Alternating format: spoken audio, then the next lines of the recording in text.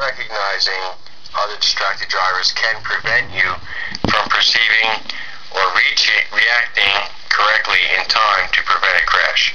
Watch for vehicles that may drift over the lane divider lines or within their own lane.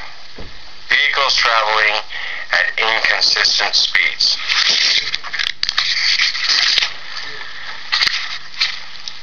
Drivers who are preoccupied with maps, food, cigarettes, cell phones, or other objects. Drivers who appear to be involved in conversations with their passengers. Give a distracted driver plenty of room and maintain your safe following distance. Be very careful when passing a driver who seems to be distracted. The other driver may not be aware of your presence, and they may drift in front of you. Section 2.10. Aggressive drivers' road rage. Section 2.10.1. What is it? Aggressive driving and road rage is not a new problem. However, in today's world, where heavy and slow-moving traffic and tight schedules are the norm, more and more drivers are taking out their anger and frustration in their vehicles. Crowded roads leave little room for error, leading to suspicion and hostility among drivers and encouraging them to take personally the mistakes of other drivers. Aggressive driving is the act of operating a motor vehicle in a selfish, bold, or pushy manner, without regard for the rights or safety of others. Road rage is operating a motor vehicle with the intent of doing harm to others or physically assaulting a driver or their vehicle. Section 2.10.2. Don't be an aggressive driver. How you feel before you even start your vehicle has a lot to do with how stress will affect you while driving. Reduce your stress before and while you drive. Listen to quote-unquote easy listening, end quote, music. Give the drive your full attention. Don't allow yourself to become distracted by talking on your cell phone, eating, etc. Be realistic about your travel time. Expect delays because of traffic, construction, or bad weather, and make allowances. If you're going to be later than you expected, deal with it. Take a deep breath and accept the delay. Give other drivers the benefit of the doubt. Try to imagine why he or she is driving that way. Whatever their reason, it has nothing to do with you. Slow down and keep your following distance reasonable. Don't drive slowly in the left lane of traffic. Avoid gestures. Keep your hands on the wheel. Avoid making any gestures that might anger another driver. Even seemingly harmless expressions of irritation like shaking your head. Be a cautious and courteous driver. If another driver seems eager to get in front of you, say, quote-unquote, be my guest. This response will soon become a habit, and you won't be as offended by other drivers' actions.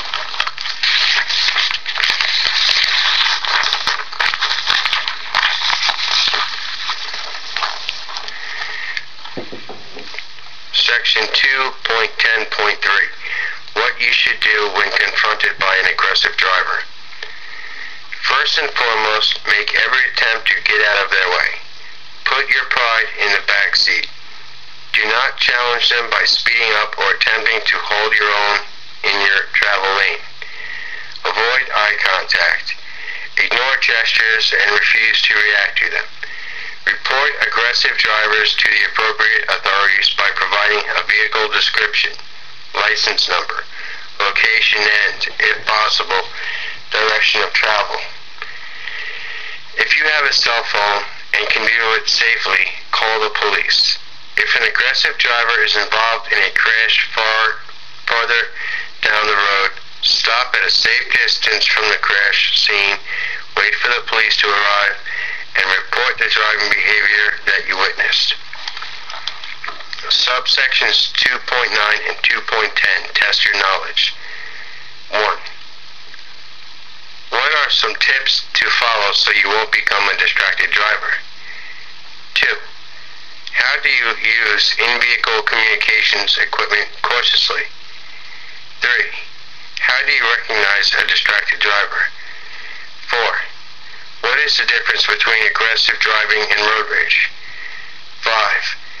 What should you do when confronted with an aggressive driver? 6. What are some things you can do to reduce your stress before and while you drive? These questions may be on the test. If you can't answer them all, reread subsections 2.9 and 2.10.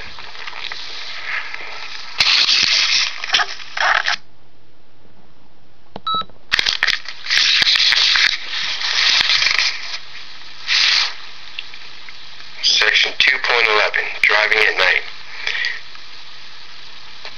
Section 2.11.1, it's more dangerous. You are at greater risk when you drive at night. Drivers can't see hazards as quickly as in daylight, so they have much less time to respond. Drivers caught by surprise are less able to avoid a crash. The problems of night driving involve the driver, the roadway, and the vehicle. Section 2.11.2, driver factors. Vision. People can't see as sharply at night or in dim light. Also, their eyes need time to adjust to seeing in dim light. Most people have noticed this when walking into a dark movie theater. Glare. Drivers can be blinded for a short time by bright light. It takes time to recover from this blindness. Older drivers are especially bothered by glare. Most people have been temporarily blinded by camera flash units or by high beams of an oncoming vehicle. It can take several seconds to recover from glare. Even 2 seconds of glare blindness can be dangerous. A vehicle going 55 miles per hour will travel more than half the distance of a football field during that time. Don't look directly at bright lights when driving. Look at the right side of the road. Watch the sidelines when someone coming toward you has very bright lights on. Fatigue and lack of alertness. Fatigue, being tired, and lack of alertness are bigger problems at night. The body's need for sleep is beyond a person's control. Most people are less alert at night, especially after midnight. This is particularly true if you have been driving for a long time. Drivers may not see hazards as soon or react as quickly, so the chance of a crash is greater. If you are sleepy, the only safe cure is to get off the road and get some sleep. If you don't, you risk your life and the lives of others.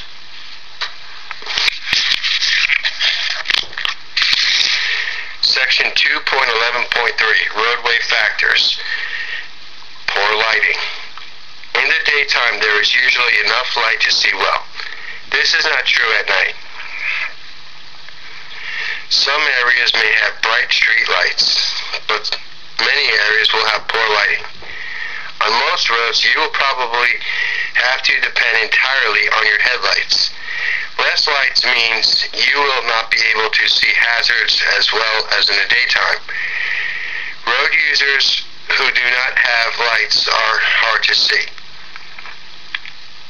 There are many accidents at night involving pedestrians, joggers, bicyclists, and animals. Even when there are lights, the road scene can be confusing. Traffic signals and hazards can be hard to see against a background of signs, shop windows, and other lights. Drive slower when lighting is poor or confusing. Drive slowly enough to be sure you can stop in the distance you can see ahead. Drunk drivers. Drunk drivers and drivers under the influence of drugs are a hazard to themselves and to you. Be especially alert around the closing times for bars and taverns. Watch for drivers who have trouble staying in their lane or maintaining speed, who stop without reason or show other signs of being under the influence of alcohol or drugs. Section 2.11.4 Vehicle Factors. Headlights. At night, your headlights will usually be the main source of light for you to see by and for others to see you. You can't see nearly as much with your headlights as you can see in the daytime. With low beams, you can see ahead about 250 feet, and with high beams, about 350 to 500 feet. You must adjust your speed to keep your stopping distance within your sight distance. This means going slowly enough to be able to stop within the range of your headlights. Otherwise, by the time you see a hazard, you will not have time to stop. Night driving can be more dangerous if you have problems with your headlights. Dirty headlights may give only half the light they should. This cuts down your ability to see and makes it harder for others to see you. Make sure your headlights are clean and working. Headlights can be out of adjustment. If they don't point in the right direction, they won't give you a good view and they can blind other drivers. Have a qualified person make sure they are adjusted properly. Other lights. In order for you to be seen easily, the following must be clean and working properly. Reflectors, marker lights, clearance lights, tail lights, identification lights, turn signals and brake lights. At night, your turn signals and brake lights are even more important for telling other drivers what you intend to do. Make sure you have clean working turn signals and stop lights, windshield and mirrors. It is more important at night than in the daytime to have a clean windshield and clean mirrors. Bright lights at night can cause dirt on your windshield or mirrors to create a glare of its own, blocking your view. Most people have experienced driving toward the sun just as it has risen or is about to set, and found that they can barely see through a windshield that seemed to look okay in the middle of the day. Clean your windshield on the inside and outside for safe driving at night. Section 2.11.5 Night Driving Procedures. Pre-trip procedures. Make sure you are rested and alert. If you are drowsy, sleep before you drive. Even a nap can save your life or the lives of others. If you wear eyeglasses, make sure they are clean and unscratched. Don't wear sunglasses at night. Do a complete pre-trip inspection of your vehicle. Pay attention to checking all lights and reflectors and cleaning those you can reach. Avoid blinding others. Glare from your headlights can cause problems for drivers coming toward you. They can also bother drivers going in the same direction you are when your lights shine in their rearview mirrors. Dim your lights before they cause glare for other drivers. Dim your lights within 500 feet of an oncoming vehicle and when following another vehicle within 500 feet. Avoid glare from oncoming vehicles. Do not look directly at lights of oncoming vehicles. Look slightly to the right at the right lane or edge marking, if available. If other drivers don't put their low beams on, don't try to, quote-unquote, get back at them by putting your own high beams on. This increases glare for oncoming drivers and increases the chance of a crash. Use high beams when you can. Some drivers make the mistake of always using low beams. This seriously cuts down on their ability to see ahead. Use high beams when it's safe and legal to do so. Use them when you are not within 500 feet of an approaching vehicle. Also, don't let the inside of your cab get too bright. This makes it harder to see outside. Keep the interior light off and adjust your instrument lights as low as you can to still be able to read the gauges.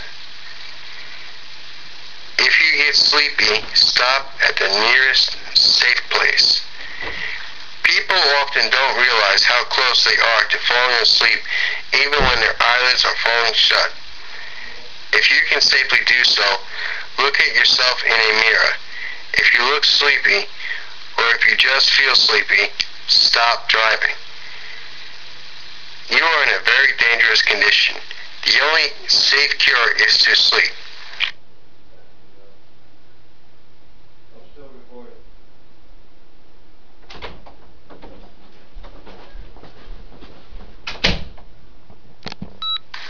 Section 2.12, Driving in Fog.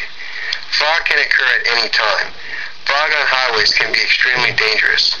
Fog is often unexpected, and visibility can deteriorate rapidly. You should watch for foggy conditions and be ready to reduce your speed. Do not assume that the fog will thin out after you enter it. The best advice for driving in fog is don't. It is preferable that you pull off the road into a rest area or truck stop until visibility is better. If you must drive, be sure to consider the following. Obey all fog-related warning signs. Slow down before you enter the fog. Use low beam headlights and fog lights for best visibility, even in daytime. And be alert for other drivers who may have forgotten to turn on their lights. Turn on your four-way flashers. This will give vehicles approaching you from behind a quicker opportunity to notice your vehicle. Watch for vehicles on the side of the roadway. Seeing taillights or headlights in front of you may not be a true indication of where the road is ahead of you. The vehicle may not be on the road at all. Use roadside highway reflectors as guides to determine how the road may curve ahead of you. Listen for traffic you cannot see. Avoid passing other vehicles. Don't stop along the side of the road unless absolutely necessary.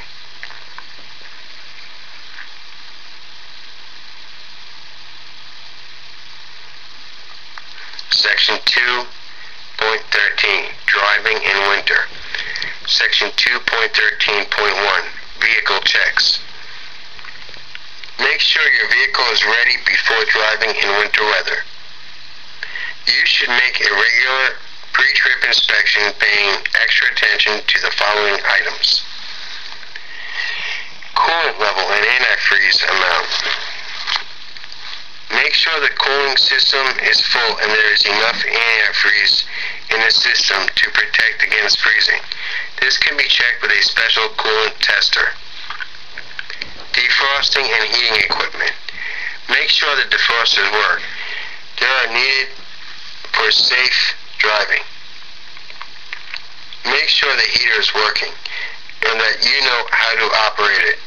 If you use other heaters and expect to need them, example, mirror heaters, battery box heaters, fuel tank heaters, check their operation. Wipers and washers. Make sure the windshield wiper blades are in good condition. Make sure the wiper blades press against the window hard enough to wipe the windshield clean. Otherwise, they may sweep off snow properly. Make sure the windshield washer works and there is washing fluid in the washer reservoir. Use windshield washer antifreeze to prevent freezing of the washer liquid. If you can't see well enough while driving, for example, if your wipers fail, stop safely and fix the problem. Tires. Make sure you have enough tread on your tires. The drive tires must provide traction to push the rig over wet pavement and through the snow. If the steering tires must have traction to steer the vehicle. Enough tread is especially important in winter conditions.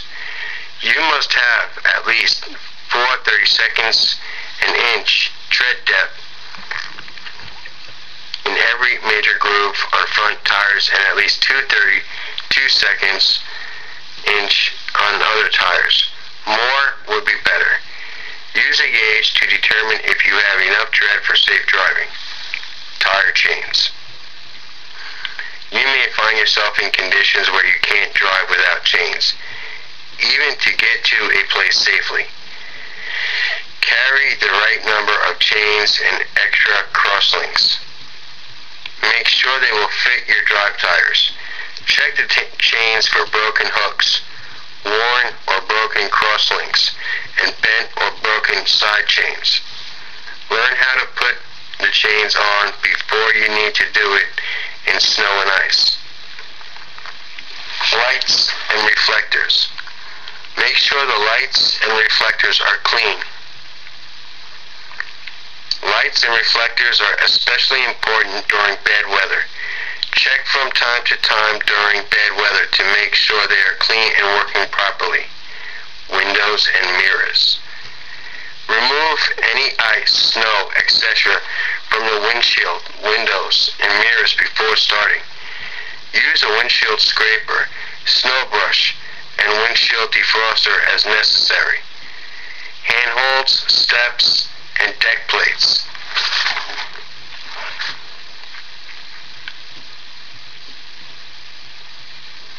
Remove all ice and snow from handholds, steps, and deck plates. This will reduce the danger of slipping. Radiator shutters and winter front. Remove ice from the radiator shutters. Make sure the winter front is not closed too tightly. If the shutters freeze shut or the winter front is closed too much, the engine may overheat and stop. Exhaust system. Exhaust system leaks are especially dangerous when cab ventilation may be poor, windows rolled up, etc. Loose connections could permit poisonous carbon monoxide to leak into your vehicle. Carbon monoxide gas will cause you to be sleepy. In large enough amounts, it can kill you. Check the exhaust system for loose parts and for sounds and signs of leaks. Section 2.13.2 Driving. Slippery surfaces. Driving slowly and smoothly on slippery roads. If it is very slippery, you shouldn't drive at all. Stop at the first safe place. Start gently and slowly. When first starting, get the feel of the road. Don't hurry. Check for ice. Check for ice on the road, especially bridges and overpasses. A lack of spray from other vehicles indicates ice has formed on the road. Also, check your mirrors and wiper blades for ice. If they have ice, the road most likely will be icy as well. Adjust turning and braking to conditions. Make turns as gently as possible. Don't brake any harder than necessary, and don't use the engine brake or speed retarder. They can cause the driving wheels to skid on slippery surfaces. Adjust speed to conditions. Don't pass slower vehicles unless necessary. Go slowly and watch far enough ahead to keep a steady speed. Avoid having to slow down and speed up. Take curves at slower speeds and don't brake while in curves. Be aware that as the temperature rises to the point where ice begins to melt, the road becomes even more slippery. Slow down more. Adjust space to conditions. Don't drive alongside other vehicles. Keep a longer following distance. When you see the traffic jam ahead, slow down or stop to wait for it to clear. Try hard to anticipate stops early and slow down gradually. Watch for snowplows, as well as salt and sand trucks, and give them plenty of room. Wet brakes. When driving in heavy rain or deep standing water, your brakes will get wet. Water in the brakes can cause the brakes to be weak, to apply unevenly, or to grab. This can cause lack of braking power, wheel lockups, pulling to one side or the other, and jackknife if you pull a trailer. Avoid driving through deep puddles or flowing water if possible. If not, you should slow down and place transmission in low gear. Gently put on the brakes. This presses linings against brake drums or discs and keeps mud, silt, sand, and water from getting in. Increase engine RPM and cross the water while keeping light pressure on the brakes. When out of the water, maintain light pressure on the brakes for a short distance to heat them up and dry them out. Make a test stop when safe to do so. Check behind to make sure no one is following. Then apply the brakes to be sure they work well. If not, dry them out further as described above. Caution: do not apply too much brake pressure and accelerator at the same time, or you can overheat brake drums and linings.